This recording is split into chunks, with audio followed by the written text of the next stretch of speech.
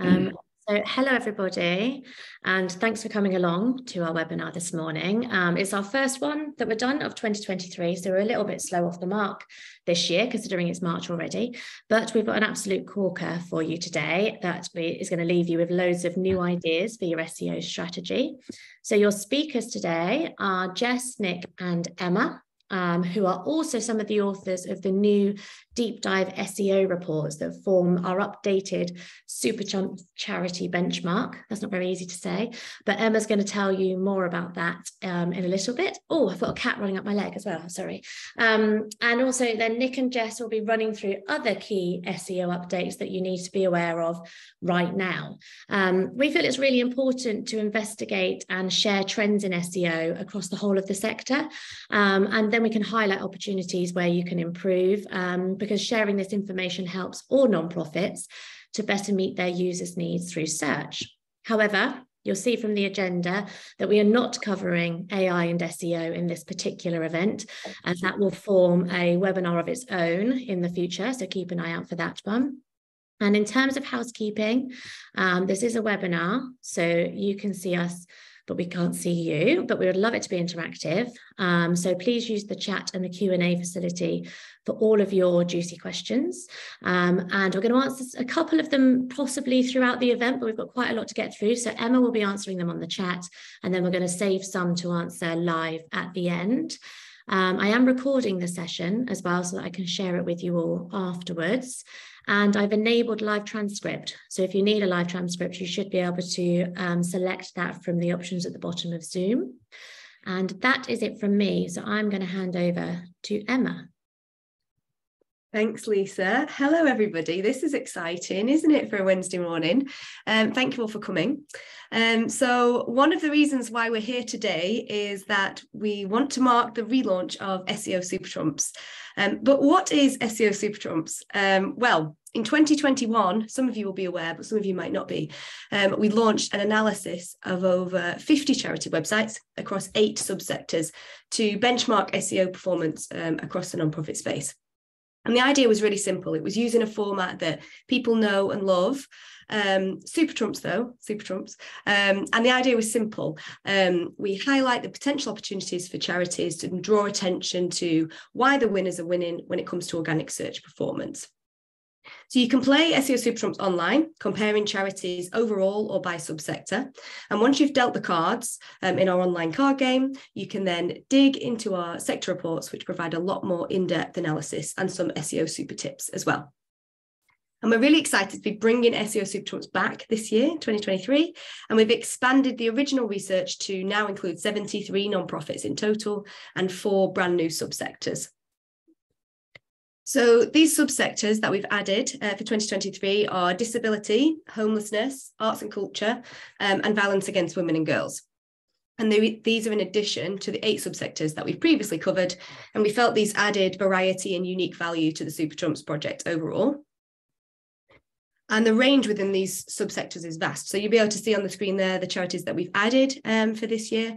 And we've got things like arts and culture sector that aims to engage more people in the arts, all the way through to violence against women and girls, which provides really vital support for people, for women in crisis.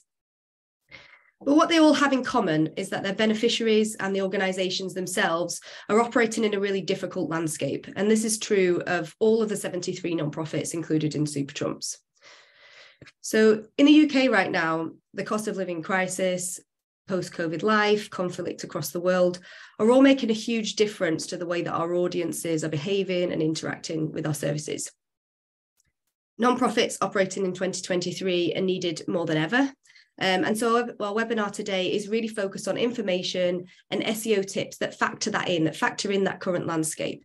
So that includes maintaining buy-in for SEO when budgets are tight, getting SEO value out of the work that you're already doing, and whether or not you should be creating content specifically about the cost of living crisis. But first, before we get into that, let me talk you through some of the themes from our 4 new sectors. So the first one is Google is often a first touch point for people accessing your advice and services. So SEO should really be a core consideration for information and service pages. So this might be specific services such as helplines, chat, forum, advocacy services, that kind of thing. We investigated helplines in the Violence Against Women sector report, where we found that people were searching specifically for different types of helpline based on their experience. Or for many of our charities, a core part of the actual service offering is the information and the advice itself. And informational content hubs is a way of delivering information as widely as possible. So we've seen really great examples of this from Women's Aid, from Rape Crisis, Shelter and Tate. But content hubs was really a theme across all of Super Trumps. So you'll see really good examples of these across all the different subsector reports. The next one is share the stories of real people with lived experience. So this was a theme across a number of sectors, including homelessness, violence against women and disability. And we found that charities were doing a really great job overall of raising the voices of their service users, which was brilliant. But there are multiple SEO benefits to this, which includes foregrounding the stories of real people is really important because Google actually wants you to demonstrate experience. And this is a new thing back from December 2022. And Jess is going to talk to you about that in a bit more detail shortly. But it's also because people actively search for real life stories. And we found that St. Mungo's, Centrepoint, Womankind Worldwide, and also National Autistic Society were all really good examples of this, either through real story sections or through sort of quotes within the content itself. And then the next one is making your information accessible as possible.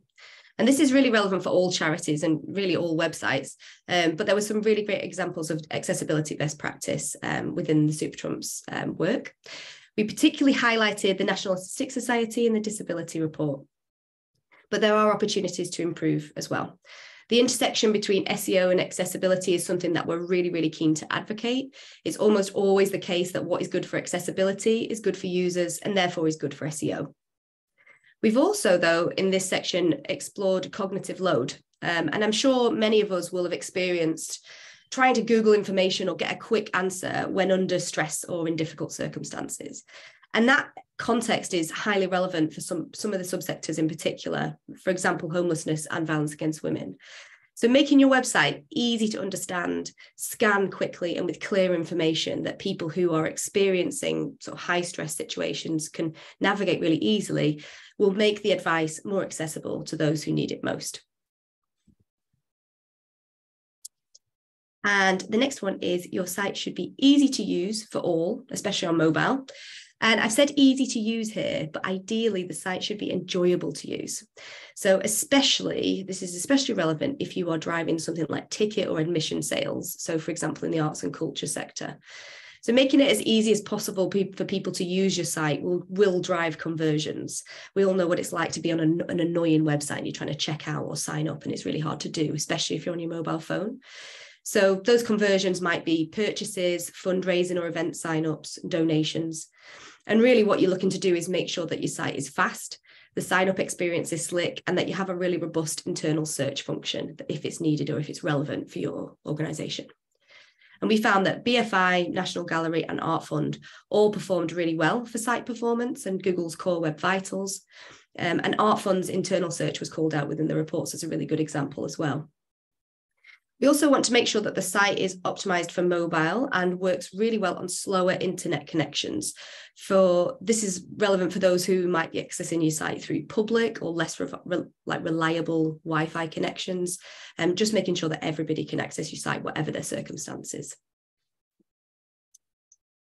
The next one is local search. So prioritizing local SEO if you have physical locations. Local search is crucial for a good user experience and it's often overlooked. And this is important for people who are looking for support locally. And really local search should be being considered alongside your more national focused content, which generally does take precedent for a lot of organizations. So if you have shelters, museums, local groups, care centres, charity shops, basically any building that you want people to go to, you should be considering local SEO. And that includes setting up and optimizing your Google's map pack and ensuring that the information is up to date for people who are actually trying to find your buildings. And this was particularly relevant for homelessness because many of the top performing keywords within the sector included location-based terms within the actual query. So people were searching things like near me or including a town name, for example, homeless shelter near me. And we found that Crisis' skylight centres were a really good example for optimizing for local search. So we've pulled out homelessness here, but as I say, it's really relevant for any charities with buildings that you'd like people to go to. And lastly, don't just advocate and educate, but also entertain. So the scope for sort of entertaining and informational content in arts and culture is really the widest of all of our sectors that we've added this year. But entertaining content could also be relevant in other sectors. Examples of that might be something like animal welfare or environment, like everybody loves a cute dog content, don't they? So driving traffic to entertaining content such as blog posts or artist profiles, interactives, that kind of thing, really useful for driving traffic, which can be kind of further signposted to other areas of your site, but it's also important for increasing brand awareness and gaining backlinks as well. So a good example of this was from BFI. They've got a features and reviews section, and it's got plenty of content on it, like film reviews and profiles of notable figures. It's really great content and people link to it in high numbers. So this won't be relevant for everyone, obviously, but if you do have the opportunity to provide kind of an entertaining twist on your subject matter, it is a good opportunity to drive SEO value. And so those were the main themes that I want to pull out from the 4 new sectors, but also the sectors overall. And really the thing that I would like to take the opportunity to encourage you to do now is play SEO Super Trumps. Maybe not right this minute, maybe after, but please do go on the website, play the cards, read the sector reports, have a look at those, and do send us any questions if you have any or any feedback. And the last thing I'd like to just draw your attention to is that you can book a free 30-minute call with one of our SEO specialists. So there's a little form at the bottom of the website. Like, sign up. We'd love to talk to you and bring any SEO questions or any SEO problems that you have. We'd be happy to chat with you further in the future. So now we're at the point in the webinar where I'm going to hand over to our specialists, Nick and Jess, who are going to talk us through the rest of our agenda for today. Starting with EE80. Thanks, Emma. Hello, everyone. The first thing that we're going to talk about is EAT. So Google, as Emma said earlier, Google introduced a new E for experience late last year. I'm going to run through what that is and what it means for your charity, and then give an overview of EAT as a whole and how you can demonstrate it on your site. So what is EAT? So it stands for expertise, experience, expertise, authoritativeness, and trustworthiness. And as I said, Google updated EAT in December 2022 to add in experience, which means that it's now important to Google that you're demonstrating first-hand experience of your service users on your site. It's not a ranking factor, but it's a set of guidelines to help you create content which can help you to improve your trustworthiness to Google. And then this can result in better organic performance. So trust is the most critical part of EAT, as Google says that untrustworthy pages will have low EAT, no matter how experienced, expert or authoritative they may seem. I'm now going to run through some of the ways that you can demonstrate first-hand experience of users, show that you're an expert in your field, and that you've got the authority to speak on topics that are related to your charity. So within the Super Trumps project, one of the common themes was from the sector reports was the extent to which charities are demonstrating experience on their sites. So the homelessness sector was particularly strong for this, with a number of the charities having real life stories pages, as Emma mentioned earlier. These pages support the experience part as their of EAT as a whole, as they detail experiences of people that have been supported by the charity. We found that these charities, so homelessness charities, are performing well for keywords that are related to things like real homeless stories. And thinking beyond the homelessness sector, whilst this type of content won't always be targeting specific keywords, it can help to support the overall demonstration of experience on your website. So how are other charities demonstrating experience? So within the disability sector report, we've pulled out an example from the National Autistic Society, where they're embedding real life experience of autistic women onto their autism and women page. And this is ranking really well for keywords that are related to that topic. It's a really strong example of how to integrate real life experience onto the page.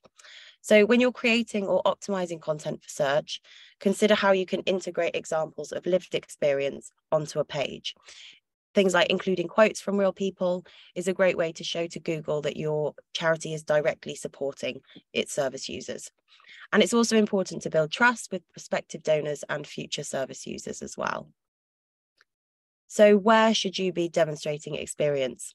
So having real life stories sections on your website, this content might not be generating visits from organic search, but it's helping to signal experience for the website as a whole.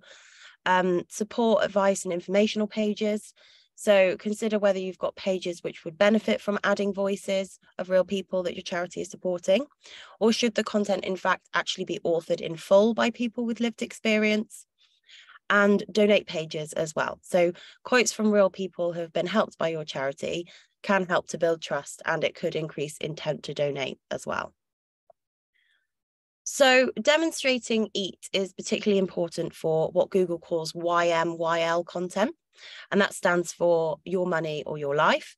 And it's content which could impact a person's happiness, health, financial stability, or their safety. And when you're providing advice and support for financial matters or health conditions, then you need to be demonstrating high levels of EAT on your site. So we've talked about experience, but how do you demonstrate EAT more generally? I'm going to run through some of the ways you can do this now. So a key way of demonstrating experience and authoritativeness is by using expert authors to write or at least contribute to the content on your website. So highlighting authorship is key to demonstrating your experience, your expertise. So ideally content should be written, authored, or at least signed off by experts.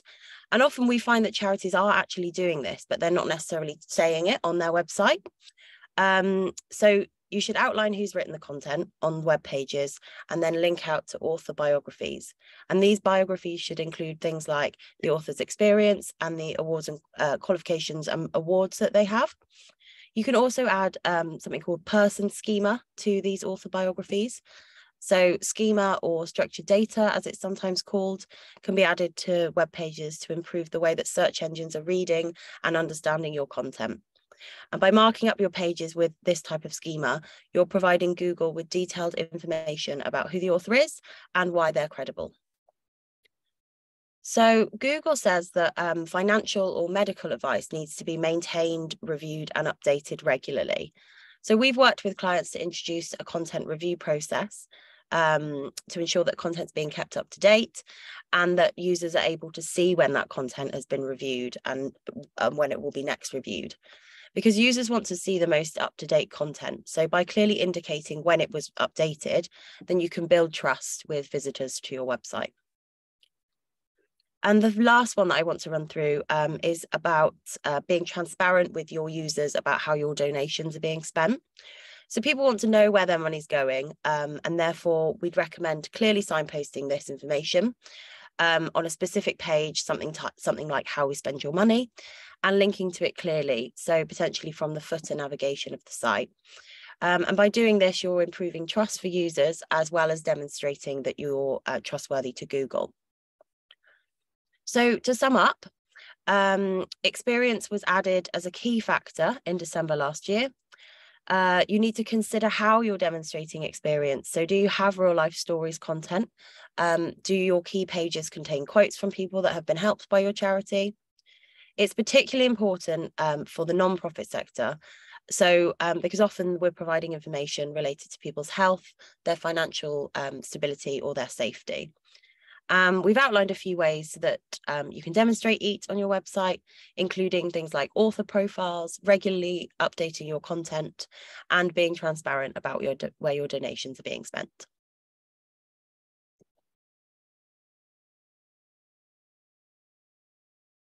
Sorry, I just need to unmute myself there. Great. So the next section, we're going to be talking about getting buy-in for SEO in 2023. And no one right now needs reminding that times are quite hard for everyone. And in this current climate where our audiences are feeling the pinch because of the cost of living crisis, we might be finding that our budgets are being under more scrutiny as well. So we want to talk a little bit about how we can be persuading budget holders to buy into SEO. So a website called Insider Intelligence conducted a market-wide poll and found that 30% of organizations polled said that they would be reducing their marketing budgets in 2023. 40% of people or organizations said that they would be remaining the same. But what was really interesting was that 75% of respondents said that their budgets are under heavy scrutiny, even if they're not currently planning a reduction. So with this new financial year coming up, you might be finding the same at your organization as well. So before this webinar, we sent out a quick poll to kind of mimicking the questions from that, because that survey was, covering commercial and for-profit organizations. So we wanted to just stress test that against the non-profit sector. And we found that 66% of your marketing budgets are under heavy scrutiny as well, which matches what was found in the Insider Intelligence report. The majority of you were also saying that your marketing and SEO budgets are remaining the same this year, which is really good to see. But being that this is the non-profit sector, we all know that budgets are tight. And so in this current climate, we feel like it's still important to demonstrate the value of SEO, to maintain that buy-in by tying SEO into real-world objectives and using real-world language. And so over the course of this section, we're going to talk about how you can make sure that SEO is getting buy-in at your organization. So we feel like the first thing that you need to do is prove the value of SEO. And so the first step to doing that is basically finding out from your budget holders what the most important things are from an organizational perspective. So the chances are that you already know the answer to this question already, because you're in the charity every day working on this. But for this exercise to be effective, you really need to engage with them and hear it directly from them. And hopefully you'll see why in a moment.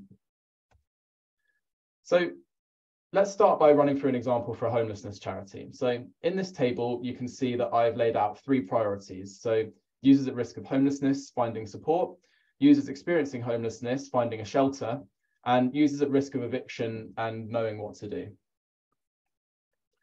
So once you have these 3 priorities, then you need to map them to their conversion pages or their main landing pages. So in this, you can see I've linked it to the Get Help page, the Homeless Shelter Finder, and the Eviction Advice page.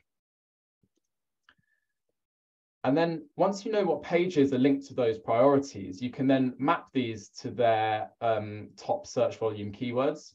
And so in this table, you can see where I've done that for each page. Then, once you have all of these all in one table, then you need to find out where your site is ranking compared to one of your direct competitors. So we often find that if there's one thing that can really get someone's attention, it's pointing out how competitors are doing something better than you. So if you can take all the priorities, the URLs, the keywords, and then the rankings, use a ranking table like this. It's a really simple visual, but it can be a really compelling way to spark some interest from your budget holders by simply just benchmarking yourself against your competitors. And that's essentially what this Super Trumps project was. Benchmarking was really at the core of what we were doing here. And we did that across a large number of charities from all different sectors. But this could be replicated on a smaller scale, using your most important direct competitors and using the metrics that really help you to make that case that you're trying to prove. You could be trying to work on your page speed, so you would use the Core Web Vitals score. Or perhaps you're trying to invest in some activity to build your authority, well, then you could use domain authority. Everything that we've included in the metrics on these Super Trumps projects, it was all publicly available data. We personally used Hrefs, and we used our crawler Screaming Frog, as well as Google PageSpeed Insights, the free tool from Google. But all of the tools out there are able to provide a lot of this information. There's other tools such as SEMrush, Majestic, and all of the tools basically they have a free trial, so you can sign up for a month or however long and just play around with the tool before you buy it. So you are able to find all this data yourself as well. And this type of data can really demonstrate the real world implications of not focusing on SEO when your competitors are. So once you've benchmarked and kind of proved the need for it, then another thing you need to do is to communicate with your stakeholders in a language that they understand. And what you really want to be doing here is linking conversions, aka value, to organic search as a channel. if you can show that organic is helping to convert, then budget holders might be more willing to provide budget. So ways that you can do this is by saying 60% of our newsletter signups come from organic search, or 56% of our donations come from organic search, and with a bit more investment, that number could increase. We often see with a lot of our clients that organic is the main channel that converts. So, it's often a surprise as well when people find that out. So it's important to show this to them too. And you're really likely to grab their attention as well, especially if these percentages are big. And another thing to try and do is avoid jargon. So in SEO, there's a lot of jargon, and it's really easy to alienate people when you're using terms like indexable or canonical, especially if they just don't know what that means. So when you're communicating, try and change your language so that it's a bit more accessible. So an example of this could be the support page isn't indexed. So instead of saying that, you could say, our users can't get support right now from organic search. It's these small adjustments to language that can make all the difference when it comes to communicating about SEO and getting that buy-in. And don't just focus on tidying up either. At Torchbox, we have coined the phrase impact SEO, and it's a mantra that we really live by. It's really easy to fall into the trap of using SEO resources on tidying up, trying to find those smaller issues that are really easy to fix, but actually won't really have that much impact, rather than focusing on the things that really will have the biggest impact. Is your objective to increase awareness for your specific type of cancer that you support people with, or maybe increase the amount of donations you're getting, or maybe increasing signups to your service? Think about how organic search will contribute to those objectives. And then when you're doing that, focus on the bigger picture when it comes to making the case for SEO. And this way you can really get the most value when it comes to reporting back to your senior stakeholders on performance. And that final point that I just mentioned about reporting, that's another really important one. Reporting back to these stakeholders and budget holders on positive results, I feel, is really the final piece to this puzzle. By shouting about great SEO results, you're creating this positive feedback loop that means that your stakeholders are more likely to understand and continue to invest in SEO. Common touch points for this could be sharing a dashboard. It could be in an organization-wide meeting. It could be in a one-to-one, or it could just be in person, passing in the corridor, anything. Just make sure that people know what's going on in your SEO world at the moment. So to round off this section, I just wanted to quickly run through the key takeaways again. So to really get buy-in for SEO, you want to basically find out what your top priorities are. You want to then map them to those converting pages with their keywords, benchmark them against your competitors, whether that's using rankings or using domain authority or core vital score, whatever it is. Then communicate in a language that they understand, so don't alienate them with jargon. Focus on that most impactful work, think impact SEO, and then don't forget to shout about it as well. So make sure that everyone knows when something's gone well, and make sure that they know that SEO is there. Nick, before you move on, we've got a question for you. Can I jump in? Oh God, yeah, sure, go for it. Hope it's not a hard one. Okay, so referring to your impact SEO slide, okay, how can we know what are the most important things to prioritize in the first place? Yeah. Good question. Okay, cool. Yeah. So yeah, how do you know which to prioritize? So I think what I would say is try to focus on either or of these.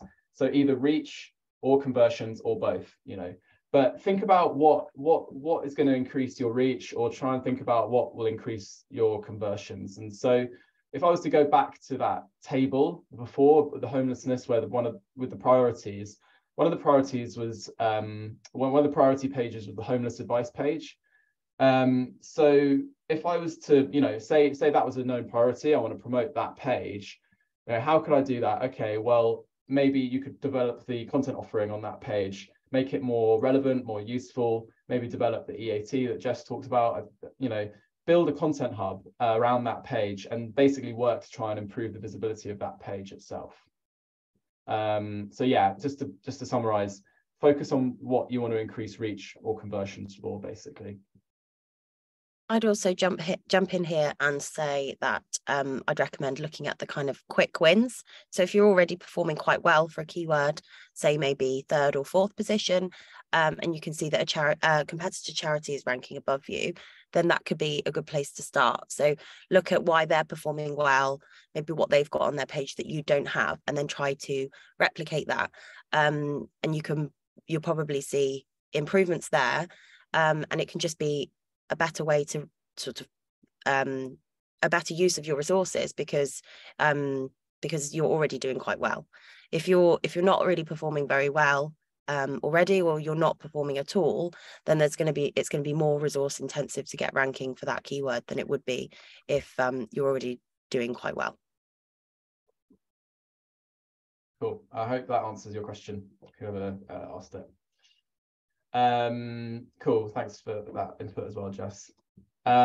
Cool, so right, next section. So our next section is all about embedding SEO into your existing processes. So what we're trying to achieve here is to get your organization to see SEO as a necessary part of what you're already doing, rather than seeing it as this kind of separate thing that happens alongside it. And when this happens, it's when our clients basically see the most success. So we get asked this question a lot by our clients, and like I said, we see the best results when organizations are really actively working to embed SEO into their processes. And it's really at the heart of a lot of our proposals now when we send them out as well, because we really, really believe that the best results come from SEO when you move away from this kind of box ticking attitudes and really integrate SEO into your organization's mindset. And we feel like the best first step to doing this is about demystifying SEO at your organization. So I often find that people have had bad experiences with SEOs in the past, where they've dealt with SEOs who kind of treat it like this dark art, using all this jargon and lingo to make it seem a lot more complicated than it actually is, and that you really need them and you need to keep spending money with them, otherwise everything's going to be lost.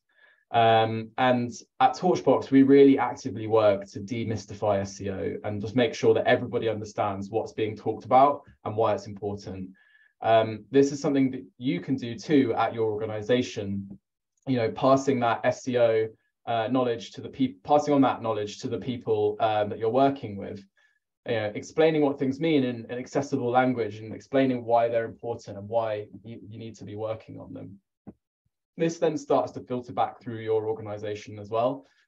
We find that as our primary contacts get upskilled in SEO, they're able to pass that knowledge on into their organizations and make sure that the wider teams are know what's going on and why it's important and why we're working on the things that we're working on. And then once it's demystified, hopefully everyone knows what's going on, why we're working on it, then you need to promote it. And this is, I mentioned this in the last section, but I'm going to kind of talk about it a bit more now as well. Hopefully once you demystify it, SEO is not seen as this confusing channel anymore. So now you need to just try and make sure that your stakeholders know it's there and know that it's not going away and it is going to still keep being important. And there's various touch points that you can use to do this. And I'm just going to run over them a little bit in the next few slides. So SEO affects everyone. You may have a core SEO team who are meeting up regularly, talking about SEO at your organization. That should hopefully or may consist of your website lead, your content leads, and your digital marketing person as well. But not only that, you really need to be meeting semi-regularly with your non-SEO colleagues as well. So you want to try and find out what's important to them, make sure they're feeling included and heard. This is a really important touch point to make sure these people who may not usually be thinking about SEO start to think about SEO. I've named a few roles here that you might not traditionally associate with SEO, maybe events or fundraising, policy. But yeah, have a think about who this could be at your organization. And really, in actual fact, it probably is almost everyone. Everybody is affected by the organic performance of your website. And if you can regularly be meeting up with all these people, then suddenly they will be a lot more interested in SEO, and that will just spread more widely through your organization as well. We work with the NHS, and we work really hard to embed SEO there. We are regularly meeting with service designers, user experience researchers, policy people, tech leads, all of these non-traditional, SEO roles. And we're communicating with them about SEO, all across the organization. So everybody knows what's going on. And this has really worked to get all sorts of people thinking about how SEO can support their aspects of the organization. And again, shout about it. I referenced this in the last section, but it's equally as important here too. If you're shouting about these good results, then people who don't usually think about SEO might start thinking about how SEO could impact their specific part of the organization. This could be an all hands, in a one-to-one, in person. Just make sure that you're being heard. And again, to draw on that NHS example, we're regularly presenting in their weekly show and tells, which are these kind of lunchtime sessions where people share about what they've been doing. And they're attended by over 100 people from across the organization. So we talk about interesting case studies, good results, and we find that it really helps to get people thinking about how SEO can support them. Training as well. Training is a really easy way to upskill a large number of people in why SEO is important. We regularly run workshops with our clients, including contacts from across the organization. But you could do this too. You could run a training session yourself to promote SEO within your organization. This could be a lunch and learn. It could be in a team meeting, like just tagged onto the end of a team meeting. Engaging with these contacts, who don't usually think about SEO is just another touch point that you can have to make sure that SEO is being considered. One thing to just say though is that all of these points are quite specific to managing internal relationships. We've also seen a lot of success when it comes to embedding SEO into the content process as well. So if we were to specifically look about how you can do this with content, we'd recommend some of the following tactics. Ensuring that SEO is factored into the content calendar rather than being led solely by other parts of the organization. Ensuring that SEO analysis and optimizations are factored into any content review processes that you might have. This is particularly relevant for the medical and health charities, which have to regularly be updating their content. And then finally, with your upload checklist as well. So maybe you have an upload checklist. If you don't, I'd recommend creating one. But whenever content is added to the site, making sure that it's optimized at the source when it's uploaded. So, including recommendations about how to update the title tag, meta description, H1, H2, any important keywords that you should be using. Great. So that concludes that section. So a really, really quick reminder of what we covered, and then we're going to move on to Jess to talk about the cost of living crisis. So you want to start by demystifying SEO at your organization. You want to promote it internally. And then we talked about some of the key touch points within your organization that you can do that. And then we want to factor in SEO into your content creation process as well. Thanks. And that last point around content creation is a great segue into this. So we're going to talk about whether or not your charity should be creating content for the cost of living crisis. So the cost of living crisis is everywhere. It's unavoidable and it is impacting almost everyone. So the ONS found that 92% of adults had reported that their cost of living had increased with a year ago. So it's likely to be impacting your service users in some way, but do you need to be writing about it? So we recently put together a blog post where we've reviewed the top 100 charities from a YouGov poll. And we found that many aren't actually addressing the cost of living crisis, or if they are, they're not highlighting it on their homepages. So out of the 100 charities that we researched, 76 don't directly reference cost of living on their homepages.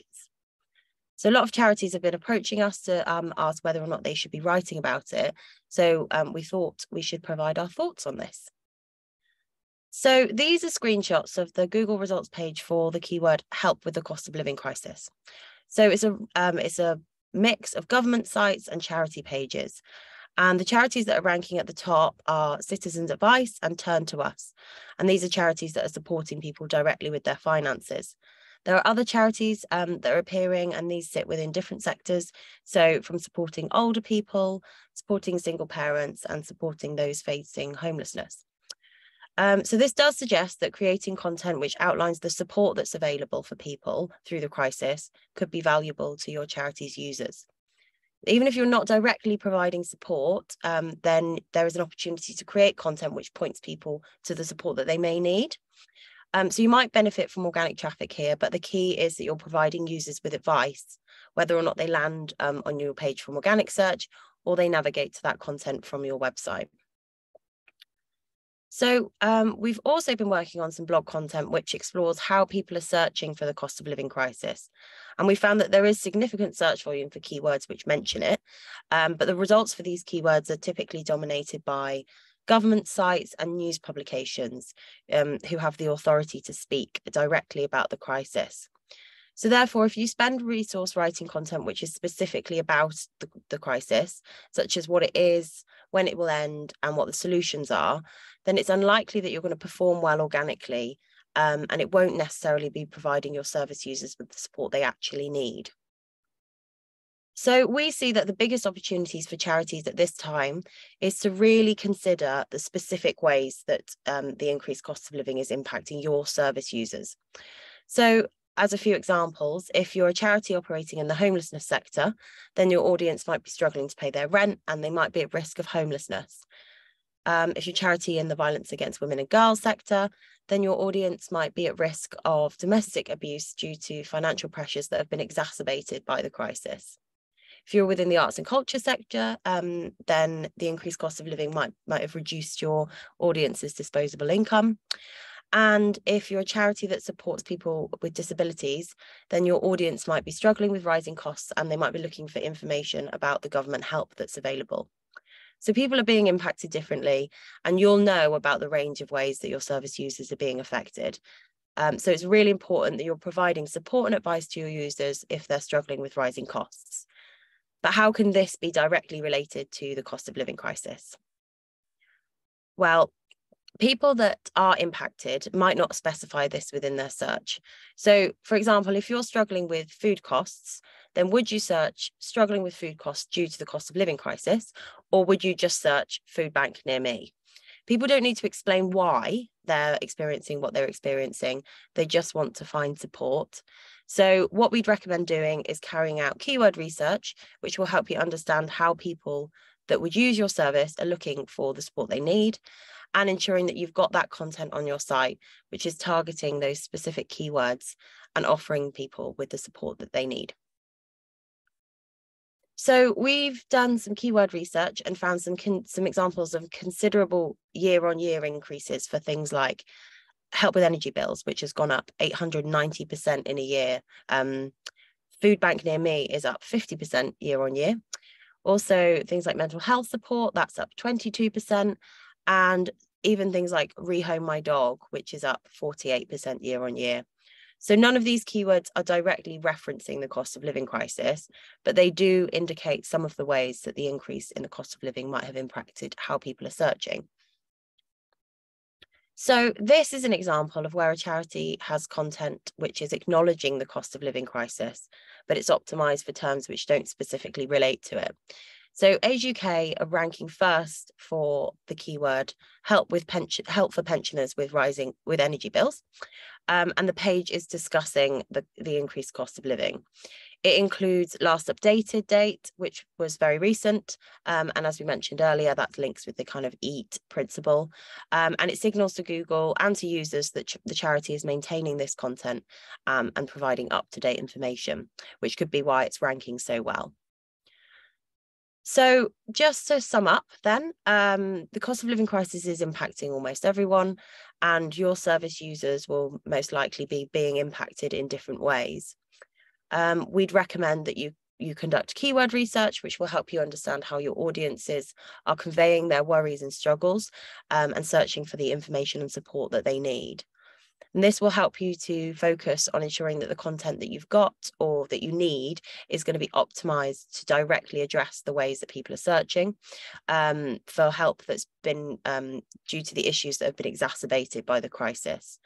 because this is probably a better way to address people's needs and convey the unique value that your charity has to offer. Keep this content up to date, and if it's appropriate, acknowledge the cost of living crisis within the content as well. And finally, I've mentioned that we've been working on some blog content about this, and Lisa's going to follow up with this after the webinar. Thanks, Jess. We're now in the questions section of the webinar. We've got a little bit of time, have we, Lisa? Yes, we have. We've got plenty of time for questions. So if anyone's got any more. Also, I think that, Emma, you could ask Mike's one. I think in case anybody's missed the answers that have been coming through on the Q&A as well, then we could actually ask some of those live so that everybody can hear the answers to those. Yes, absolutely. Shall we do that now? We'll do Mike's question, which, oh, sorry, I answered it too hastily. But Jess did speak about accessibility recently at Brighton SEO, so you may want to add about this, Jess. The question is accessibility a ranking or EEAT factor at all, or just best practice to help UX? Thinking about strengthening buy-in here.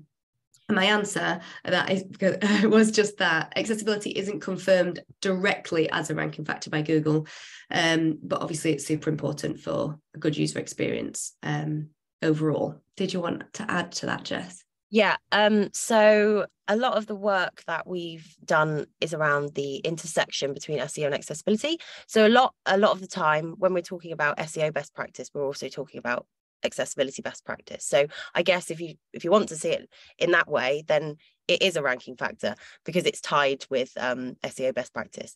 Also, Google does measure accessibility in its page speed insights. So it gives you an accessibility score. So it would be, really interesting, I guess, to look at your website through that and see how you're performing. It doesn't measure all accessibility criteria, but it does measure some of them. So so it will give you a score. So that's kind of a good place to start, I guess, if you're poking into how good your website's accessibility is. Brilliant. Thank you, Jess. So if there aren't, I don't think there are any more questions. So I will just say thank you, everybody, for coming. And I will send a follow-up. Oh, we've got one. Well done, Laura. I'll just say this bit now anyway, but I'm going to be sending a follow-up email, which will have a link to Supertrons. And I'll also list any of the other tools and things that we've been referencing throughout the webinar and send a link to the slides as well. So that can come after, but there are more questions coming in now, Ems, so we can go through those. Yeah. Yes. Okay. So we'll start with Laura. Maybe a silly question. There are no silly questions, Laura. We don't believe in silly questions around here. But how is Google working out the expert blogs and real life stories, etc. are there? Do we need to be using specific phrases, real life stories and expert, etc.? Good question. Anybody want to add? I would say that having what we've seen with the homelessness sector works quite well, where they do have kind of sections of their website where they have real homeless stories, or and it could apply to other sectors as well. And I would suggest kind of using that phrasing. In terms of expert blogs, I think the key is having authorship information. So that is clearly kind of indicating that you're using credible authors. So having authorship, even if you don't have pages for those authors, just having a little bit of content on the blog, or the content that they've written about who they are, is what I'd suggest. Not sure if anyone else has got any thoughts there. Yeah, I just to add to the authorship question, having those authorship pages is really important, and linking to the organizations that they're affiliated with. So, often in the medical sector, authors are backed up, they're affiliated with medical colleges or things like that, or maybe they've won, fellowships or whatever, things like that, and linking to those organizations and those specifically those organizational pages where they're accredited. And that way you've kind of got this cross-linking thing, and then that way Google's like, okay, well, they say that they're affiliated here, oh, they are, and they're linked back from here as well. And I hate to give a non-charity example, but whenever I'm giving examples of who's doing this really well, it's actually Healthline. Healthline are really good at their authorship information. So next time, if you want to see a good example of it, just look at any condition page on Healthline and you'll be able to see what they're doing. Definitely. I think the question there around like how Google works it out is that I guess Google is a bit of a mystery to us in that how it exactly works it out. But where the concept of EEAT comes from is actually from Google's search quality raters guidelines. And what that means is that there are real people that Google employs to assess the quality of results, and those people don't rank pages. So there's not somebody sitting in their house going, well, we'll rank you above this one. But what they do en masse is search for certain queries and then look at the results and see whether the user's needs have been met in a number of ways.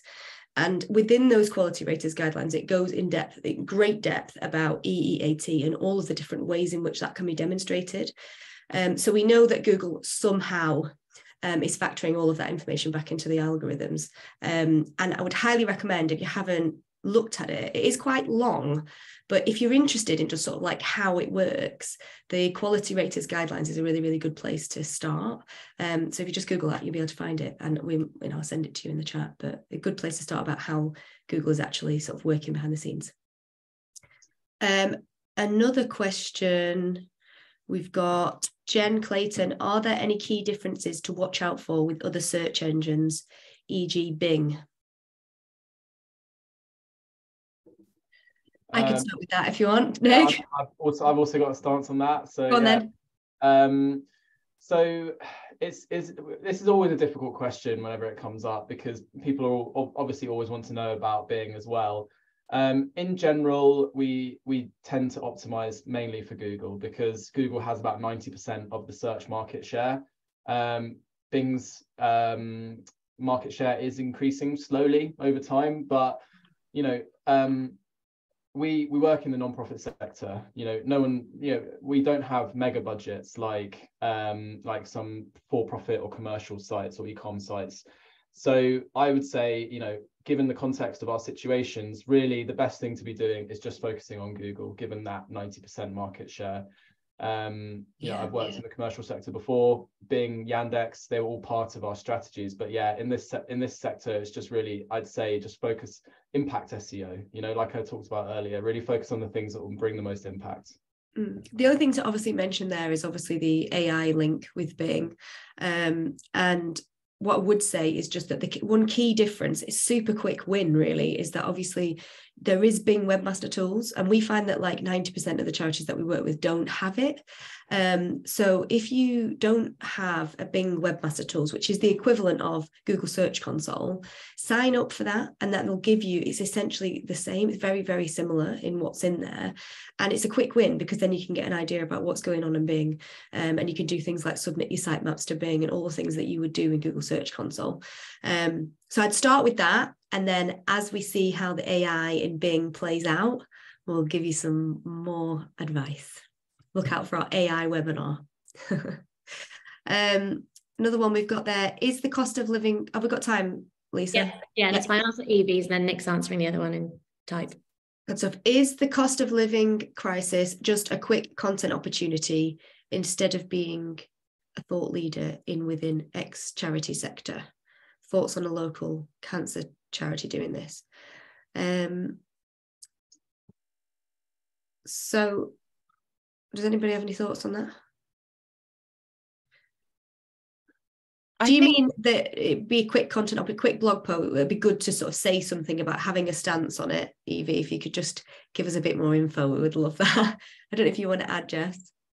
Yeah, I think I guess it sort of links back to what we were saying around thinking about how your users are being impacted by the cost of living crisis. So you don't necessarily need to write a page about it, but just have some, maybe reference it, and make sure you've got content which is related to how you're supporting people, which is optimized in a way that will reflect how people are looking for the support that they need. So and I'd suggest starting by doing some research to find out how people are looking for the help that they need, which is specific to your question, your charity, sorry. Yeah, and I would say, like, in terms of a quick content opportunity, if you're gaining traffic to your site from other channels that isn't organic search, or you're gaining branded traffic to your homepage, and you want to provide the content so that you've got a stance on it and people can click through to it from your homepage, or you could direct people to it from, let's say, social media or another channel, then definitely do it. But where we've talked about it today is really like, if you want to actually rank for specific terms and drive traffic from organic search relating to the cost of living crisis, that will be the way to do it. But if you want to put out some comms about your approach and what it means for users, and you're going to drive traffic to that content from another channel or through your branded traffic or through your homepage, then obviously that would be great to do. And a lot of charities are doing that. But it's more, we get asked the question like, should I be trying to rank for cost of living crisis is the question that we've been asked a lot. And I think the answer is generally no, but there are lots of other things that you could be trying to rank for that are related. And there will be a link to the cost of living blog in the follow-up email as well, which is answering some of those questions too. Okay, we've just got one more that we're going to squeeze in before we go. Yeah, I'm going to squeeze in the final question, which is about, do you notice a difference in the data in accuracy between Ahrefs and Moz? Well, I would say that there is probably like an 80% overlap between the data and those two platforms, between those two platforms. We have both at Torchbox. I think really they have different strengths, let's say. I think Ahrefs is better for keywords and content research. I think Moz is maybe slightly better for backlinks. But I think the key thing to say is that 80% overlap covers the more important 80% of the information, let's say. So the difference might be in those really tiny random blogs or spam sites, those types of things, but like the really critical information is contained within that 80% overlap. And I think that's why you'd probably be safe if you had to pick one tool over the other, you'd be safe with either, if I'm honest. So